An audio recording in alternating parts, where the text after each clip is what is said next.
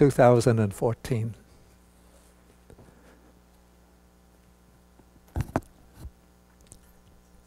Okay, so let us begin with a homage to the Buddha. Namo tassa bhagavato arahato sama sambuddhassa. Namo tassa bhagavato arahato sama sambuddhassa. Namo tassa bhagavato arahato sama sambuddhassa. Okay, good morning, everybody. And today we'll be taking for study the Sutta number 124 in the Majjhima Nikaya. This is called the Bakkula Sutta. It's a discourse with a monk named Bakkula. And as I mentioned last week, if you want to see the way Bakkula is depicted, at least in the Chinese tradition, when you walk up what's called the Bodhi path, that's the stone walk going from the parking lot to the big Buddha hall, you see along the sides of the path there are statues of 18 arahats. And on the left side, it could be somewhere around the 6th or 7th up, you'll see one figure with a short beard, sort of staring out like this, his head turned to one side, and on his side there's a fierce-looking animal that looks something like a cross between a lioness and a bulldog. And that is supposed to be the Venerable Bakkula. And amongst the foremost disciples of the Buddha, that is, the Buddha appointed different monks, nuns, male lay disciples, female lay disciples. He established a number of categories and then appointed from his circle of disciples the foremost disciple in each area. And Venerable Bakkula was appointed the foremost disciple with respect to good health.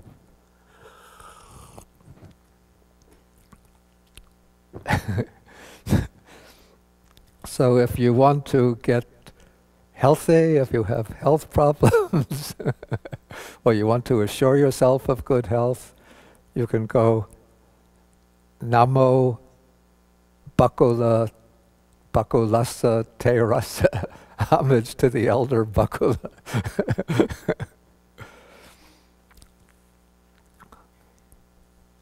Okay, according to the commentary, the name Bakkula means two families.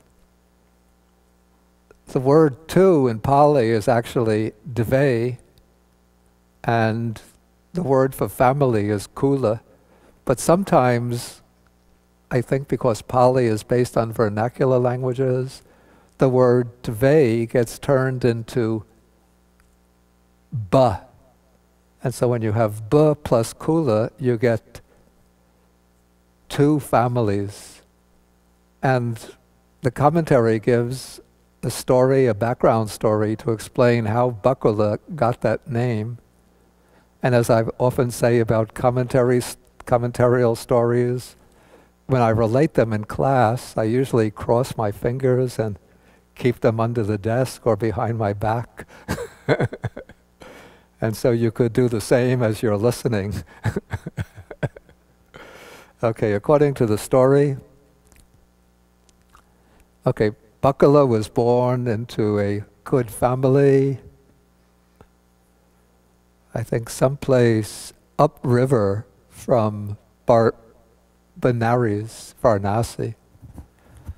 And then after he was born, one day when his nurse took him to the river to bathe, she placed him in the river and she was bathing him, and then some kind of fierce fish, maybe like a shark, so I don't know whether they have sharks in the river Ganges, but some fierce fish came down the river, and she became frightened and she lost her grip on the boy, and he went floating down the river. And so she had to report to the family that she had lost the son, and of course they were upset.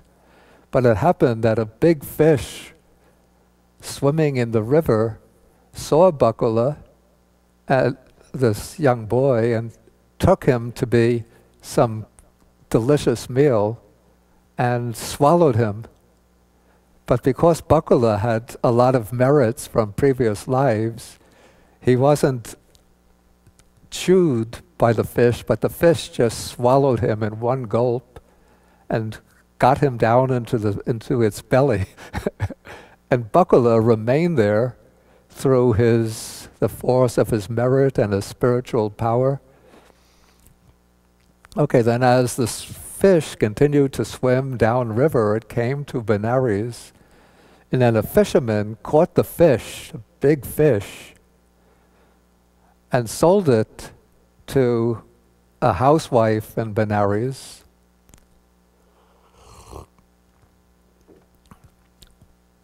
And as she took this big fish and was preparing to cook it, she cut it open and pulled it open. And of course, the housewife and her husband, for a long time, they had been trying to have a child. They had never succeeded. Now, they cut open the big fish and pulls open the belly. And what does she find inside but a beautiful young boy, body fully intact, alive.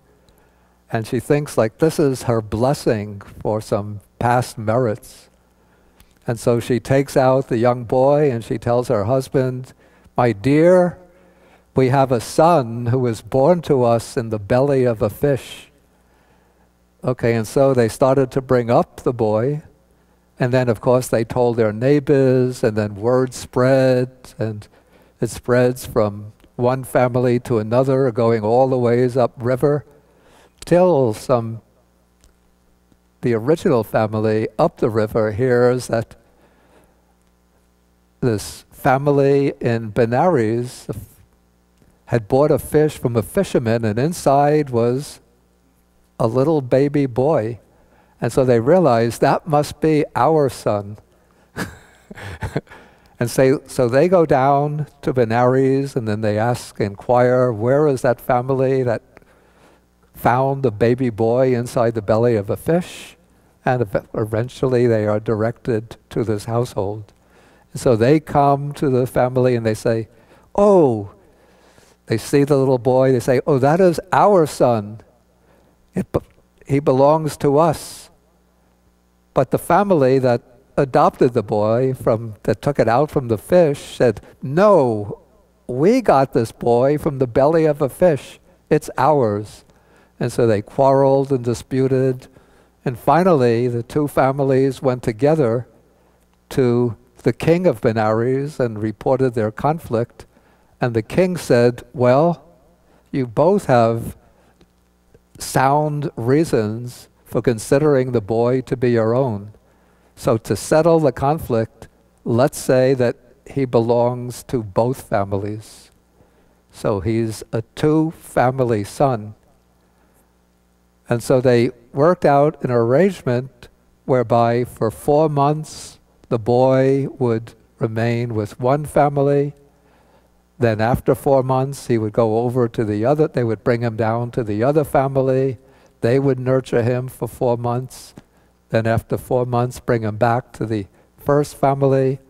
And so in this way, the boy was nurtured by two families. And even when he reached maturity,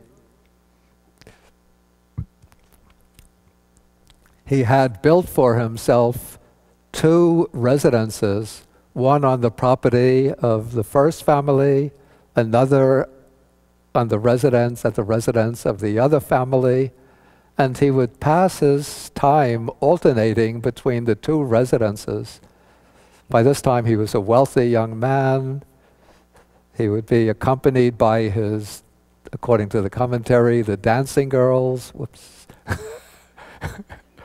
And according to the commentary, he spent 80 years living in this way, till in his 80th year, he encountered the Buddha's teaching. He heard the Dhamma, I guess, from the Blessed One, the Buddha, and then he decided to go forth and he became a monk. Okay, now this sutta, if we take a look even at the first paragraph, we say, "Thus have I heard, on one occasion the Venerable Bakkula was living at Rajagaha in the bamboo grove, the squirrel's sanctuary."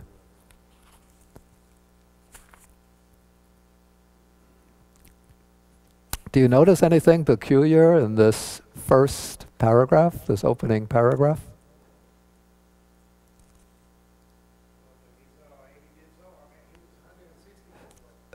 Wait, I didn't come to that yet. Just the first few sentences. Exactly. Usually the beginning of the suttas, even when they concern some other monk, it will say that on this one occasion, the Blessed One was dwelling at, could be Rajgir, or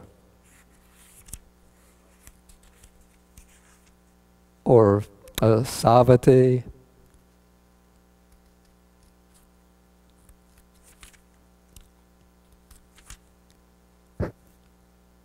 Yeah, I'm just taking as an example Sutta number 127.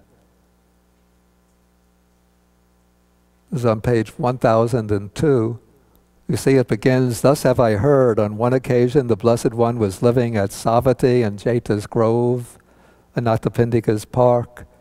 Okay, then the rest of the sutta, there's no mention of the Buddha at all. It all takes place as a conversation between the monk Venerable Anuruddha and a carpenter named Panchakanga.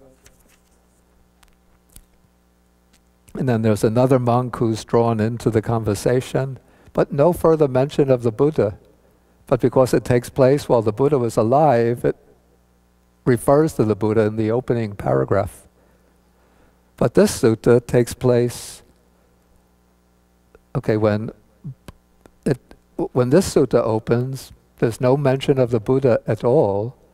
And if Bakkula went forth when he was 80 years old, and later on, a few sentences down in the sutta, it says that the Venerable Bakkula had gone forth, had been a monk now for 80 years. So first this would imply that he was 160 years old at the time the sutta takes place, which is probably the reason why he is praised as the foremost in good health.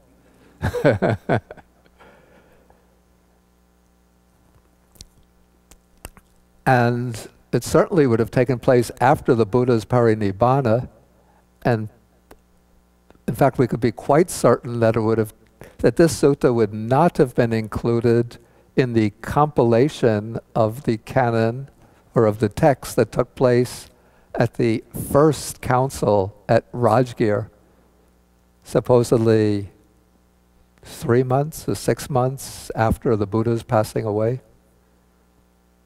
But rather this sutta would have been incorporated into the collection of discourses probably at the time of the second council at Vaisali, perhaps 100 years after the Buddha's passing.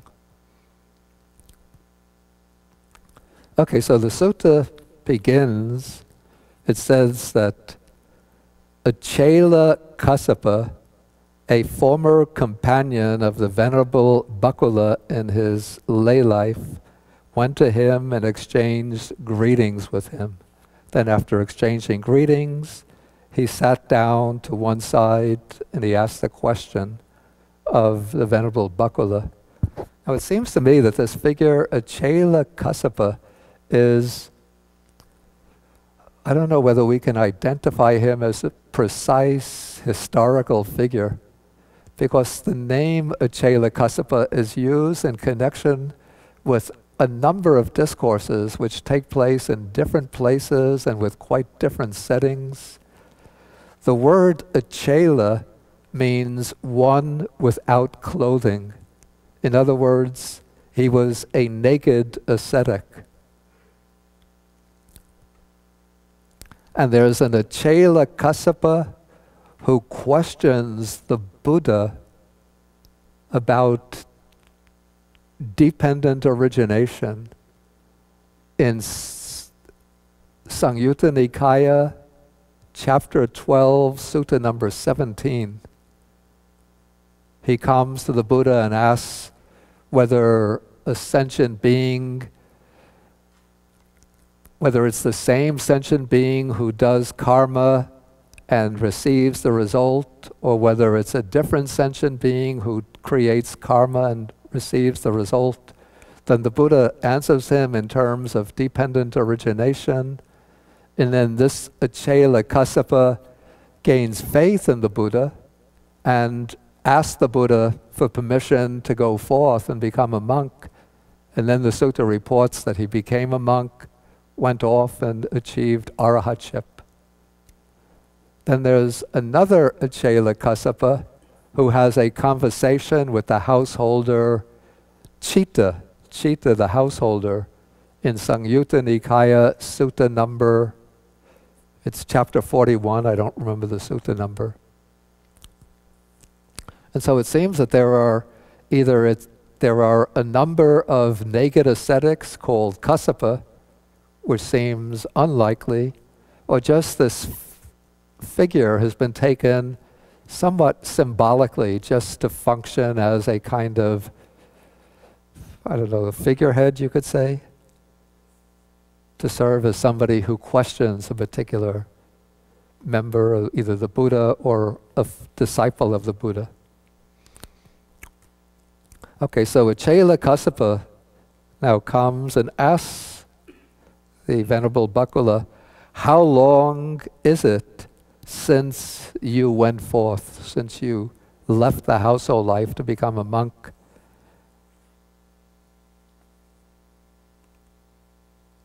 And Venerable Bakkula answers, 80 years since I went forth. So again, as I said, that makes him 160 years of age at this time. Okay, then, then Achela Kassapa asks a rather mind-blowing question. He says, friend Bakkula, in these 80 years, how many times have you engaged in sexual intercourse? So obviously he doesn't, if the question is historical, he doesn't understand anything about the rules of monastic life.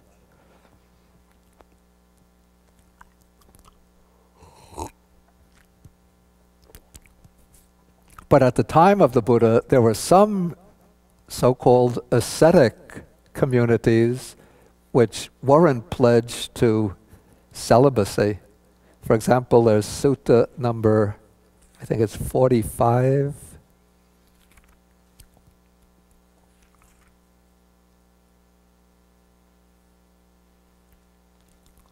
This is on page 406.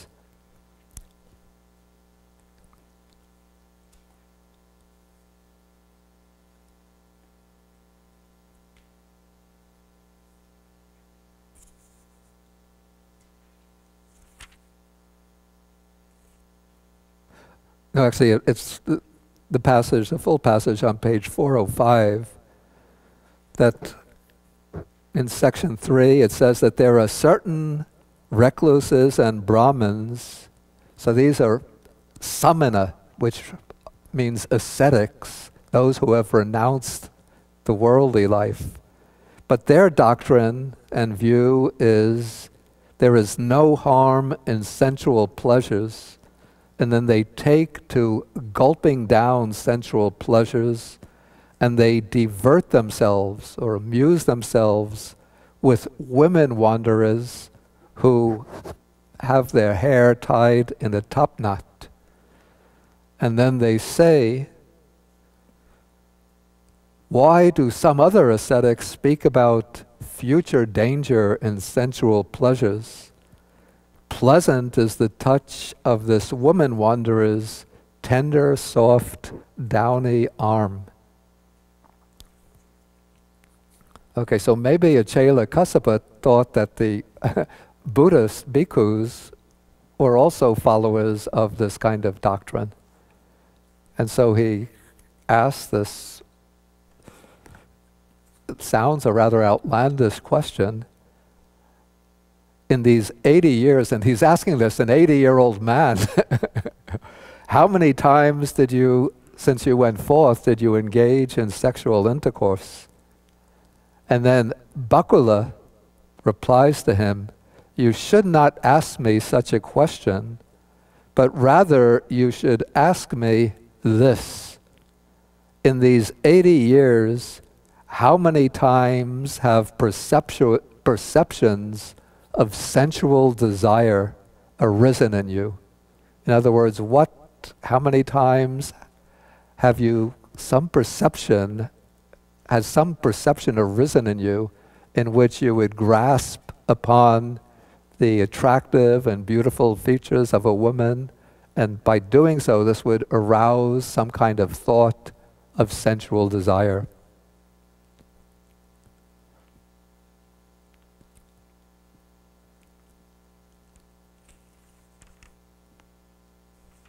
Or actually, at this point, it's just some perception, some sensually enticing perception, not yet even the thought of sensual desire.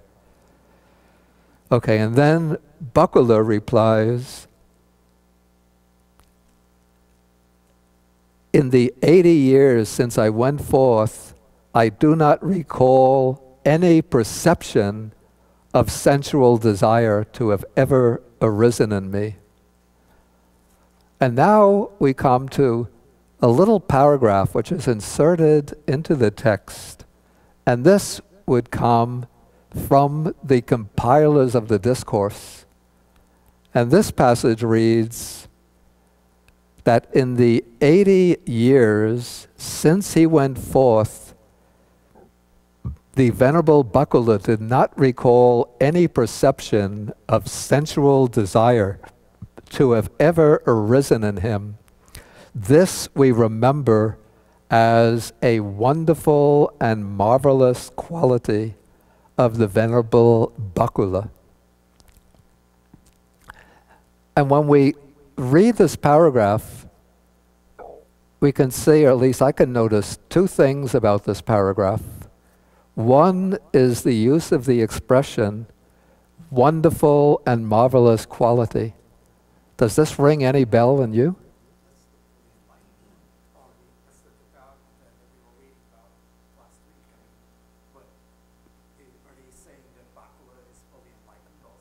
Not in the sense of the Buddha, but that's one of the points that I had in mind.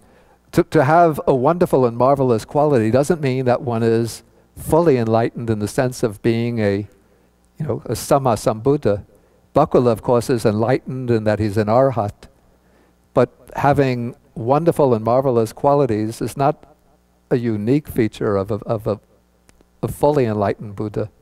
But this is the point that you brought up is one of the relevant points. And this is that probably the reason why this sutta was placed in this position, following the sutta on the wonderful, marvelous qualities of the Tathagata, is because they both use that expression, wonderful and marvelous qualities. Something else that's interesting about this passage, but maybe it hasn't become clear at this point, but we're going to find this passage is repeated after each section, and I think maybe by the end of the sutta it will become clearer, the kind of, at least from one perspective, a kind of function that is fulfilling. Okay, so first, Bakkula says that in these 80 years since he became a monk, he's not aware of having any sensual perception arise in him. Then he continues and says, in these 80 years, I do not recall any perception of ill will, that's anger or hatred, or any perception of cruelty, of harmfulness to have arisen in him. And then after, each of these actually constitutes a separate statement on its own, and each of those separate statements is followed by that repeating passage, the refrain, that this we remember as a wonderful and marvelous quality of Venerable Bakkula. Okay, then paragraph 6, section 6, Bakkula says, in the 80 years since I went forth, I do not recall any thought of sensual desire to have arisen. Then he continues, I do not recall any thought of ill will, any thought of cruelty or harmfulness to have arisen in me. So this is, I think, taking the process of cognition one step further. So often, or at least in various places in the suttas, we find statements to the effect that perception is the basis or condition for thought.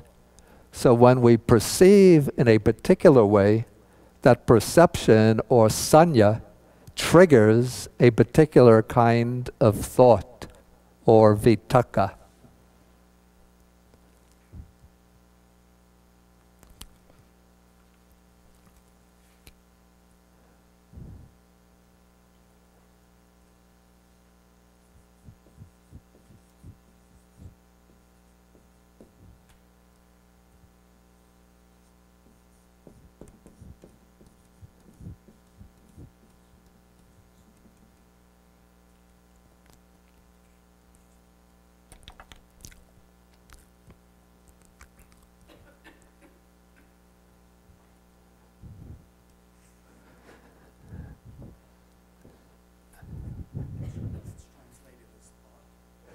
Vitakka is what I translate as thought, yeah, and sanya is perception.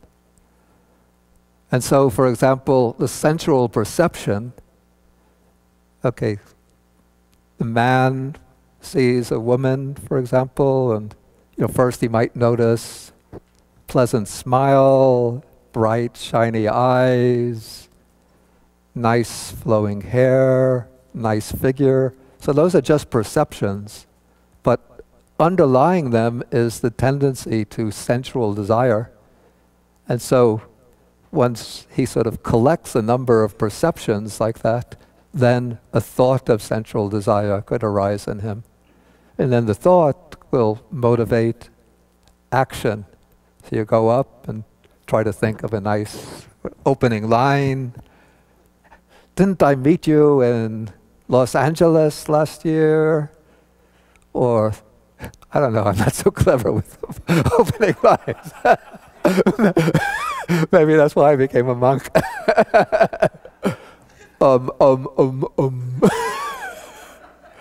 Get away.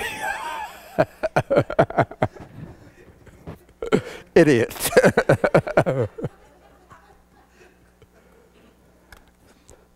You're so sweet.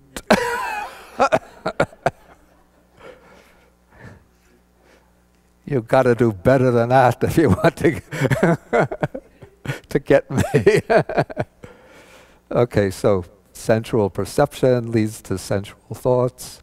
Then, sometimes things in a situation, maybe the way somebody opens his book or sits down in his seat, or just the way they walk, or just the expression on their face, creates, you don't even know the person, but you just get the perception, and already there's some kind of, like your perceptual field starts vibrating. And, it starts flashing red. And then the person continues to start to behave in that way, and then it leads to thoughts of anger and ill will, that you don't like that person. And so this is perception, sort of conditioned by ill will, generating the thoughts of ill will. How it works with cruelty or harmfulness, I don't know. Anybody have any ideas about that? How a perception...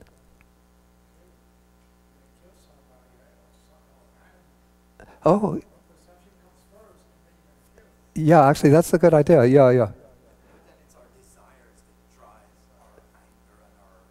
Well, of course they're underlying there, but okay. Let's say a guy has gone hunting, then he sees, it's the deer hunting season, he sees the deer in the woods, and so maybe he thinks, okay, that's a good target. And then that will motivate the thought of taking up the gun and shooting.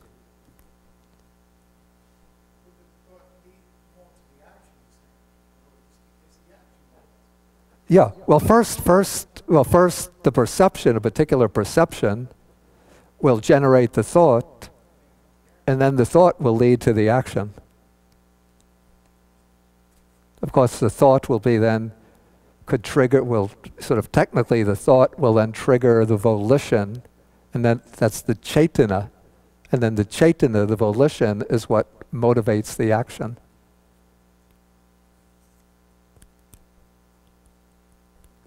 Okay, so these are the classical formulation for the three types of unwholesome perception and unwholesome thought. That is perception, sensual perception, call this angry perception or perception accompanied by ill will, and perception accompanied by cruelty or harmfulness, the tendency to inflict harm and suffering on others. And Bakkula says that since he became a monk, none of these, he doesn't recall any of these having arisen in him. And when he says he doesn't recall this, you know, it's a kind of modest way of saying that it's actually never taken place in him.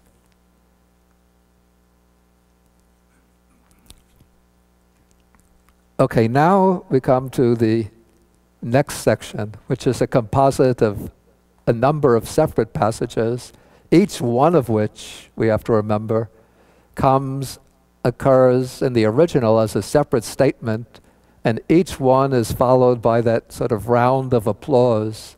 This is a wonderful and marvelous quality in the Venerable Bakkula. Okay, he says, since I went forth, I do not recall ever having accepted a robe from a householder, and then this goes with the next one, ever having worn a robe given by a householder. Okay, now there are two ways in which monks get their robes. Sort of the old ideal, the original ideal in the early days of the Buddha's teaching was for monks, and even before the Buddha established the monastic Sangha, for the ascetics who were wandering over India to just find discarded pieces of cloth, particularly by going to the charnel ground, where they would, when a person dies, sort of like beggars, vagabonds, criminals, you know, people who are not cremated by their families, they would just wrap the body up in a cloth and throw it away in a charnel ground, where the body would be devoured by jackals and hyenas and crows and other creatures, wild dogs. And so the ascetics would go to the charnel ground and take these pieces of cloth that have been abandoned, and then cut up the pieces, sew them together, and dye them. They would use bark or leaves or wood from the trees, boil boil the wood and bark to get a dye which is somewhat this color, and then they would put the cloth in and then wear it as their robe. Okay, but when the Buddha was teaching, at a certain point, lay people asked whether they could offer ready-made robes to the monastics. And the Buddha permitted this out of compassion for lay people, so that they could get merits by offering the monks their simple requisites of their robes. Well, of course, after they got them from the cremation, from the charnel ground, they would wash the robes off in the river or ponds, and then, clean them with various cleaning materials, tune them with ground up limestone, and then they would wear them. They wouldn't just put them on right after taking them off the corpse. Okay, but those who wanted to continue to maintain the original ascetic spirit would refuse to accept robes made by householders, and they would insist on continuing to observe the practice of making the robes themselves. In fact, particularly in the forest tradition of northeast Thailand, the monks still make up their robes. But the cloth is usually off. They don't go to the charnel grounds. But the cloth, the plain white cloth, is usually offered by householders. But the monks become very experienced and master tailors.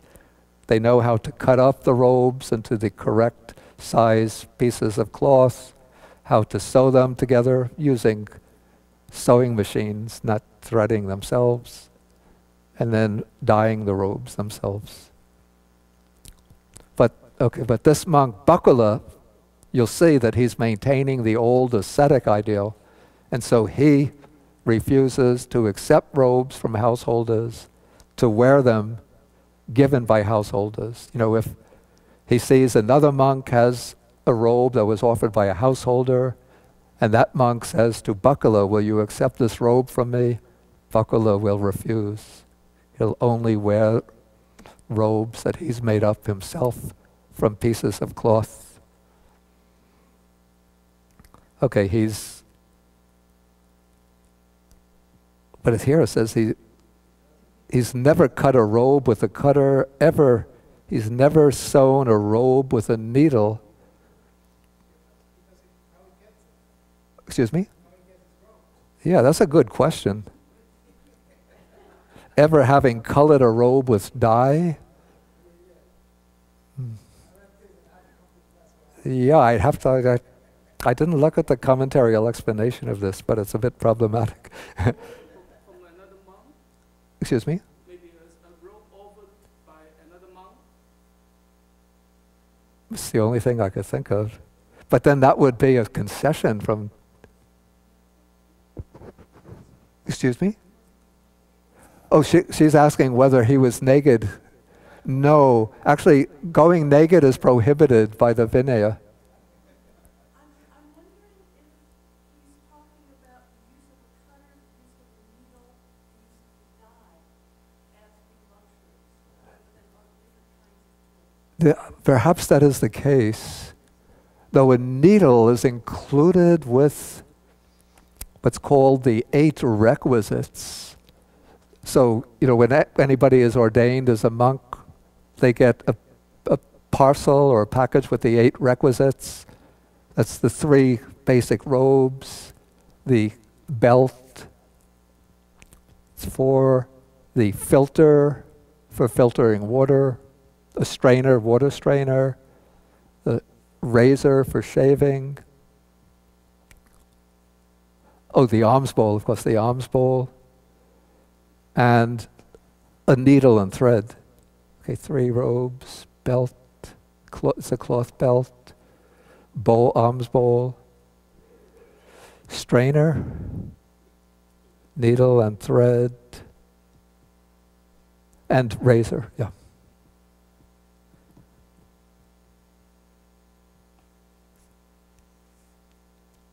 Anyway, we can leave this as a mystery.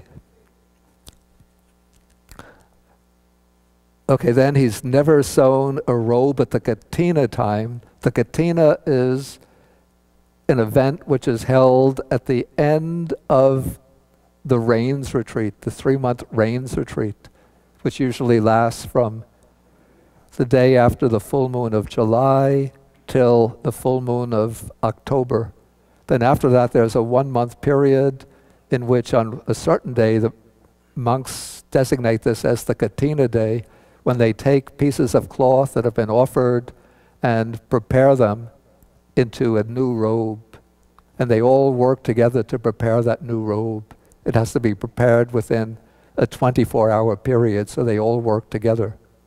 But Bakkula says that he's never worked on making a robe during the Katina time, and he's never made robes for his companions in the holy life, for his fellow monks.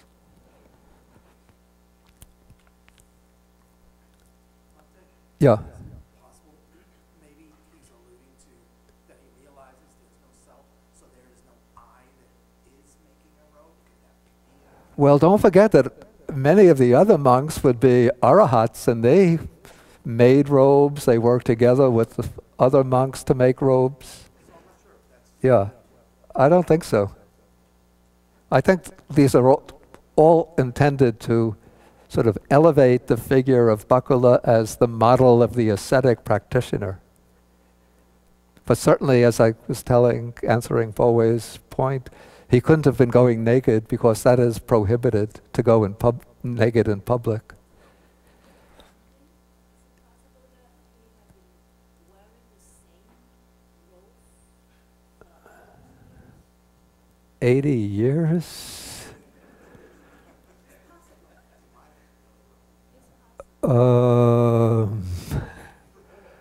And when one is wandering, you know, a good part of the year in tropical climate like India, the robe tends to get sweaty, and so one will be washing the robe fairly regularly. Yeah, but that's because it's being kept underground. You know, it's not being subject to the changing outer conditions.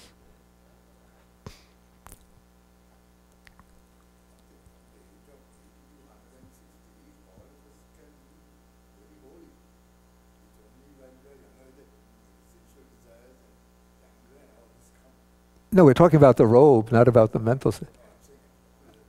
Yeah. Oh, yeah.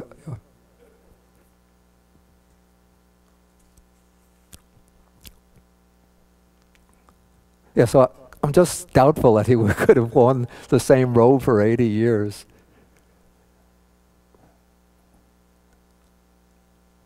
I mean, when I was living in Sri Lanka, you know, where we have to wash the robes fairly regularly because they get sweaty in the climate, a robe can last, 3 or 4 years, even with patches and being re-dyed. Then it turns into bed sheets or towels. Yes? This is way off, but could he have found a robe somewhere? It wasn't given to him? He didn't make it up? He didn't sew it? It seems a little problematic because the Buddha laid down, you know, precise instructions for the design of the robes. And so to conform to the model or the pattern that the Buddha laid out, he would have to find a robe that had belonged to a Buddhist monk. But then that's taking what's not given. Well, if the robe is cast off, it's not considered taking what is not given. Taking what is not given actually means taking something which is the belonging of another.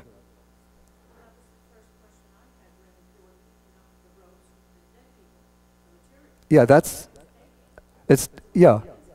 yeah, but still, because it's not considered the property of another, it doesn't come under the definition of taking what is not given. It's considered discarded material.